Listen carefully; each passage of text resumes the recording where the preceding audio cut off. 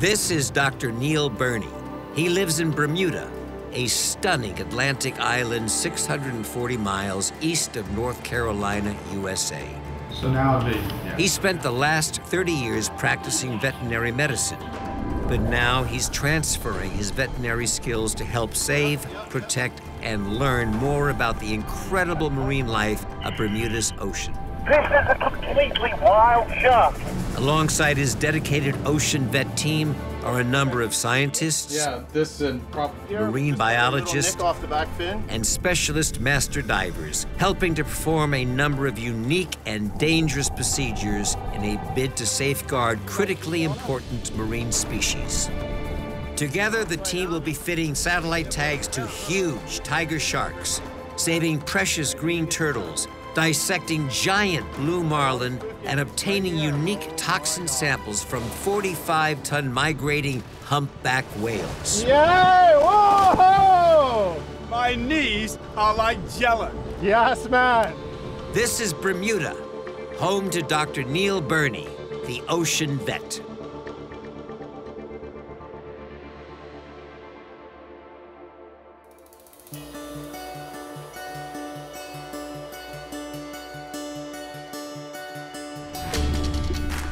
The spotted eagle ray is one of the most strikingly beautiful marine animals, covered in a spotted pattern that is unique to each and every ray. In Bermuda, these rays are heavily protected, but throughout some of the rest of the world, it's a different story. Now categorized as near threatened, the future survival of this species is uncertain. Straight into the outside, so in this position, it's perfect. Yeah. Oxygen on. In this episode, Neil and his ocean vet crew patrol Bermuda's beautiful inshore waters on a scientific mission to protect the spotted eagle ray. I can handle a probe if you wish. Utilizing his extensive veterinary skills, Neil and his ocean vet team will perform a number of unique procedures to collect vitally important data from these beautiful marine animals. So we'll give this to you, and you can slide this under him. By employing tried and tested capture methods alongside some of the very latest technology, Neil and his crew's skill will be tested to the limit as they attempt to corral and capture these rays in some of Bermuda's most idyllic surroundings. You never know what you're going to find here in the Bermuda Triangle. To assist him on this testing mission, Neil has assembled his ocean vet crew at the Bermuda Aquarium dock. This weather, this day, epic. We're going to get 3 or 4 rays today, for sure. Okay. As always, Neil is assisted by series marine biologist Choi Aming, underwater cameraman Andrew Kirkpatrick, boat pilot Dylan Ward, and support rib pilot Oscar Doyce. The team are also joined by spotted eagle ray scientist Dr. Matt Ajemian, ultrasonographer Lottie Reining, aerial drone pilot Johnny Singleton, and Chris Flook from Bermuda Conservation Services. Their combined experience and expertise is essential to the success of Neil and his crew's mission. So about 4 or 5 years ago, Dr. Matt Ajemian carried out his PhD work on Bermuda's spotted eagle rays. He answered a lot of the questions about their feeding behavior and their local migratory movements. However, 2 key questions remain unanswered. 1, does our population of eagle rays differ from those found in the Gulf of Mexico? And secondly, do any of our rays undergo long-term migrations from the Bermuda platform? This year, we're going to take a lot of DNA samples from some of these fish, and also we're going to attach archival satellite tags. And that way, hopefully, we can answer long-term migratory movement questions on these fish.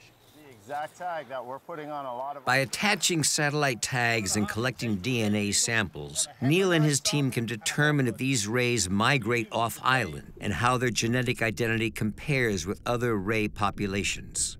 So these rays that we're seeing here, this is about an average-sized female. Combined with Matt's previous data, this will prove if this species is totally endemic to Bermuda. This would be a scientific breakthrough. If Bermuda's spotted eagle rays are proved to be endemic, then the conservation data on these protected rays can be used as a benchmark for unprotected populations, helping to establish an effective conservation strategy to protect this species all over the world. All right, so the first thing we need to do is get a ray. So what we're gonna do is head out in this boat using this jack net, put it in the water, encircle the ray, put it on the boat, and then transport it back here to the aquarium where we're gonna take our samples and attach our satellite tag. Now, rays are very powerful and potentially dangerous. So the first thing we're gonna do is put it into this anesthesia bath here. So here's our pool set up. We've got oxygenated water in here, and we're going to use clove oil to anesthetize our fish. Matt, why are we choosing clove oil for our anesthetic? Well, Neil, clove oil is a naturally occurring anesthetic, and it has a variety of uses, but really is effective on marine fishes, and should put these rays under in a comfortable level so we can do all of our procedures. Excellent, and it's a naturally occurring material, so we have no problems with disposal that you do with some of the synthetic anesthetic agents. Let's go catch an eagle ray. Let's do it. Matt's research proved that Harrington Sound is an eagle ray hotspot. This large body of inland water provided over 50 sightings during Matt's study. These rays were often observed cruising the perimeter of the Sound or gliding across the shallow bays of some of its beautiful islands. So we're here at a fantastic location on the backside of Trunk Island here in Harrington Sound. This is a great location to try and find eagle rays because this sand bed here is full of calico clams, one of their preferred foods. Hopefully we'll find 2 or 3 in here. Once sighted, encircling these rays with a capture net requires a great deal of skill and experience. These fish are fast, unpredictable, and highly maneuverable. So we found our first eagle ray. It's up here on the shallow sand flats right behind the island. We're gonna dig. Sure. I want you to come like up here somewhere. Okay? Very exciting. So we're deploying the net. We've come right in against the shoreline. We're deploying the net, and we're going to try and capture this ray. Just guide it. All right, cool. So we can see our ray. He's about 20 yards off the bow of the boat, and he's heading towards the corner where we put the net to start with. This is going perfectly at the moment. Lottie's gonna jump in the water just to kind of give the ray a bit of a scare towards the net, because sometimes they go one way or the other. So we like to have a swimmer in there, just to have a body there, and it kind of scares the ray in one direction, and that ensures us being able to net it. Lottie also has the crucial task of closing off any gaps at the bottom of the net. Even the smallest hole can be an escape route for one of these rays. At the surface, Oscar and Matt have the challenging task of trying to maneuver the heavy net around this ray without it escaping. See if you can scare him into the bay, Oscar. Just do your best. This is like cat and mouse with an eagle ray, highly mobile and actually highly intelligent. They have one of the biggest brain sizes per body mass of any fish. And this guy is trying to outwit us right here, right now. But not to be outmaneuvered by this ray, Neil deploys the rest of his team to close off any escape routes. This is a crucial moment. One slip now, and his team could lose this ray for good. So the eagle ray is right here in front of us, heading towards Chris. Our job right now is to keep him corralled as we gradually get this net smaller and smaller so we can capture this ray. The reason we brought the camera is because the eagle rays actually have a spotted pattern on the back, and it's actually a unique spot pattern on every ray. So if we get a good photo of it, it's like a fingerprint. So what Matt's gonna do is he's gonna keep them, and basically we can catalog all the rays so we can identify each individual ray by its pattern. So we'll give this to you, and you can slide this under him. Neil and his team must be extremely careful working close to this animal. These rays are equipped with several venomous barbs located at the base of their tails. If one of these barbs were to puncture a vital organ, the effects could be fatal. Okay. All right, you guys got that? All right, Do you have that right now? Huh? Yeah. I have it. You got the tape? I'm good. Yeah, tape's right here. Do you wanna? So we have our ray safely in the boat. I'm going to get the tape, and we're going to tape its barbs. These are the very dangerous 5 to 6 inch long venomous barbs, and sadly made most famous by the death of the late Steve Irwin, who took a 6 inch long stingray barb through the heart. We're going to make sure that doesn't happen to any of us. We're going to tape these barbs up close to his tail, get out of the danger. Yeah, sure. Our priorities are taping up the barbs and getting water into his gills. So I'm holding the mouth open. Matt has just put water in the gills, so he's got flow over the gills. You can see water coming out there. He's in good shape. We're just gonna put a towel over his eyes just so he can't see what's going on to keep his stress level low. Okay. You can actually see this guy. With the ray now secure and stabilized, Neil is satisfied it can be safely transported back to the Bermuda aquarium. So we're running full speed and Matt is checking the flow and the water is flowing over his gills. And we're almost at the aquarium, we're almost there. This guy has become one of the Ocean Vet research crew. He's being honored to be allowed to wear the shirt. Very nice. Good job, everybody. Yeah. Strong effort. What a wicked team. Coming up, Neil and his team sample and release the captured spotted eagle ray. Neil and Choi respond to a call reporting an injured ray. And Neil and his crew have a fight on their hands to capture their second ray and complete their mission to help protect this amazing species. Back in the action, Neil and his team have successfully transported their captured ray back to the Bermuda aquarium for sampling. Straight into the anesthetic solution. In this position is perfect. Yeah. Oxygen on. Yeah, okay, we'll turn it on now. So our ray is in his anesthetic solution. He's in the clove oil. He's gradually going to get a little sedated, we hope. And then we're going to go ahead. We're going to get a blood sample. We're going to get a DNA clip. And we're going to attach our archival satellite tag. To minimize unnecessary stress to this animal, Neil is keen to complete the procedures as quickly as possible. All right, thanks, Matt. So this is our archival pop-off tag. And we're going to implant this. It's going to release after 6 months. It's going to come to the surface and deploy and upload all the information about this ray's movements during those 6 months. We're going to put this right through the muscular tissue either side of the vertebra of this fish's tail. That's right. And it's going to go right through, just like so. And as it gets pushed through, this tube is going to go with it. And as you can see, this ray is not bothered by this procedure. The clove oil's working brilliantly. So now I'm going to plant the tube on this side, correct? Right here. This is very similar to some of the procedures we use when we're doing our small animal practice, particularly when I'm doing fracture repairs in small cats or dogs. We thread a wire under the jaw in exactly the same way. Beautiful. So we have a smooth connection from our swivel, from our tag, to our swivel, to our fish, to our ray, I should say, and we're good to go. This is going to trail behind him and offer minimal drag as he swims through the water column. With the health of this ray also a key focus, Neil, Choi, and Matt take some vital blood samples. So Matt, why are we going to draw this blood sample from this ray? This blood's going to actually give us a little insight into the physiology of these animals, how healthy they are, what types of toxins are actually in them as well. And we can also use some of this tissue that we're going to draw from our clip to get DNA analysis, right, and compare this with other populations. Yes, sir. This DNA sample will be sent to scientists in California and compared with other ray populations to determine if Bermuda's rays are indeed genetically unique. Good, okay, we're good. All right, let's get them So let's move this ray. With the welfare of this ray Neil's top priority, he's keen to begin reviving the animal as soon as possible. It's starting to come out a little bit, which is good.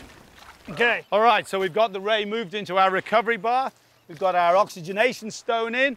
Choi is actually running fresh water directly over his gills. We're going to get rid of all that clove oil anesthetic from this fish, wake him up, get him weighed, and get him back into the ocean. Yeah, there he goes. Yeah, I can feel it. It's like almost like a little tongue sticking out, licking my hand. With all of their procedures taking just over 10 minutes, Neil has ensured the stress to this ray has been kept to a minimum. Okay, we're going to lift him onto the frame. And with the clove oil solution now purged from this ray, Neil is confident the animal is strong enough to be released. So, you want to grab the back end? Got to grab the back end. Okay, let's get him off. So I'm just bringing him off. And as we can see, I can assess his spherical movement. And we're going to wait until we have some movement of his fins. And once we do, we're going to see he's already starting to move. So we're now in a position to release the vet wrap from his tail, leave his barbs free. Just for the audience above here who are looking down, this is what we do not want to get caught by. So this one, these venomous barbs are what we were trying to avoid earlier, but now as we release this fish, we can leave him with his protection in case he comes into contact with something that he needs to protect himself from in the future. In Bermuda, this animal faces threats from large marine predators such as tigers, sharks, and even hammerheads. But in other oceans, these animals are also hunted by bull sharks and blacktips. I think he's getting ready to go. So I'm ready, Troy? Yeah, whenever you guys release, I'll just follow him just to ensure that he looks good and swims away healthy. There he goes, and he's gliding down as we watch him. Yeah. Perfect. So that's our first eagle ray tagged and released. We've got a few more to go, but it's looking very good so far. Neil and his team will have to wait and see if the DNA samples and satellite tag data corroborate Matt's theory that Bermuda's eagle rays are endemic to the island. But it's not just strategies like this that help ensure this animal's survival. At the Bermuda Aquarium, their team of scientists also respond to reports of injured marine animals. When a call comes in about an injured spotted eagle ray, Neil and his ocean vet crew are the first to respond. So we've received a call from a resident of Harrington Sound just up here. He's seen an injured eagle ray in front of his property. It looks like it's got a laceration to the wing and some abrasions, and it's circling in the same place all the time, so it doesn't look well. We're going to see if we can assess it in the water, and if we think it needs to be captured to help treat it, that's what we're going to do. Oh, hang on, he's right in front of us. Oh, you got a spot on it? He's right in front of us. He's right here. Yeah. Looky, he's 20 yards off the stern of the boat. Right there, right? And he's heading out right now. So we can see the laceration on the left side of the wing, and it's about a third of the way in from the tip.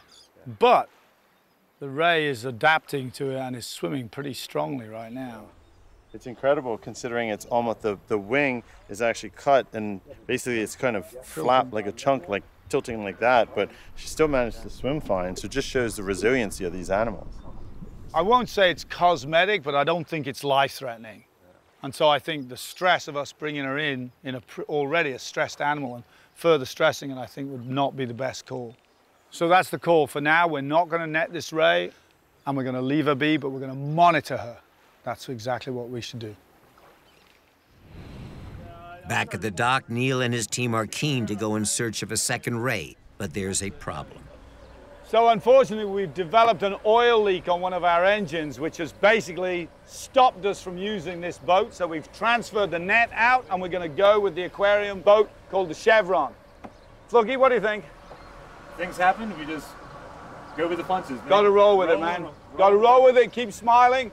Gonna go hunt for an eagle ray, just using a different boat. With time slipping away, this could be their final chance. So we've just seen a ray coming along the edge of this shoreline over here to behind me.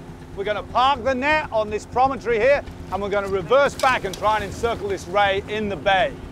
We've got the helicopter up over the net. We're gonna see if he can spot him. Neil and his team face a much sterner challenge this time. The overall visibility is poor, and the lead lining at the bottom of the net is entangled on the seabed. So I'm going to go and try and be another hand on the lead line, try and get it freed up so we can get around this ray. Neil's drone has zeroed in on the ray's location, and the team now face the challenging task of trying to free the net without letting the ray escape. 4 feet off the bottom. All right, come on this side and tend the hole there. I'm trying to. There's a 4-foot hole under the ray. Tend the hole. If you don't tend that hole. As the team begins to think they might lose this ray, Neil and Andrew Kirkpatrick spot it, making a break for a gap in the net. My ray identification skills are good. It is a female. With the ray now located and the net freed from the bottom, Neil and the team can maneuver it into a safe position for capture. The ray is right down in here. We're just about to pinch everything off and lift her out of the water. It is a girl, exactly what we've been looking for. The fact this ray is a female is hugely significant. It means that Neil can ultrasound this ray to see if it is carrying pups. Data on this animal's reproductive cycle is extremely rare and would be a significant addition to the other data they've collected.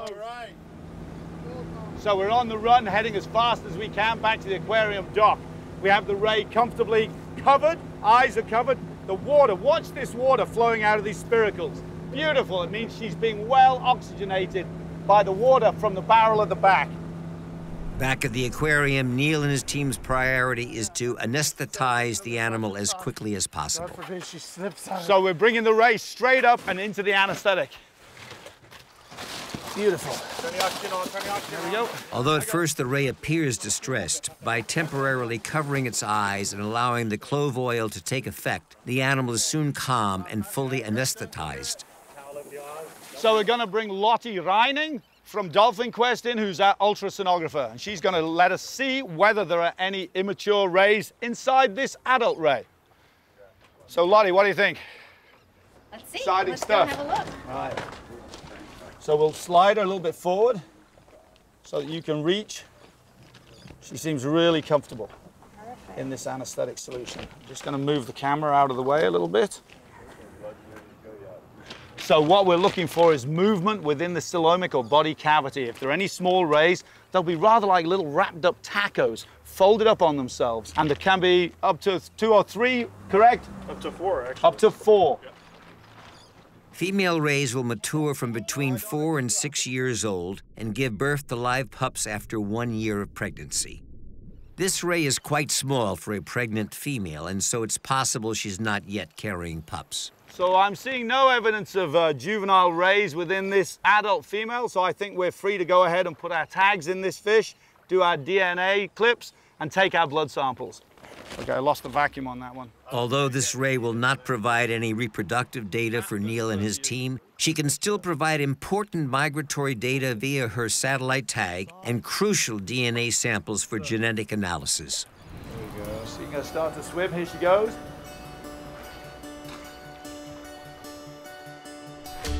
The release of this spotted eagle ray concludes a scientific journey that has seen Neil and his team pushed to their absolute limits.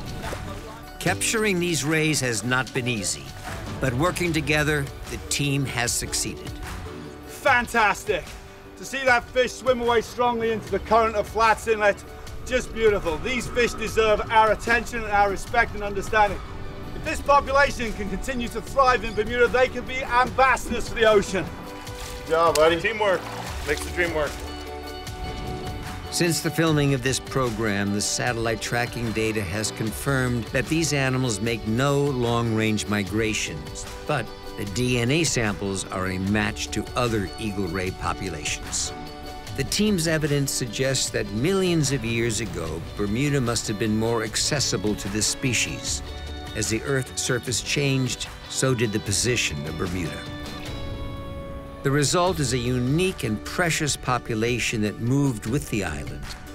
The future of this species is bright, but one slip could see these glorious creatures disappear from these waters forever. Beautiful.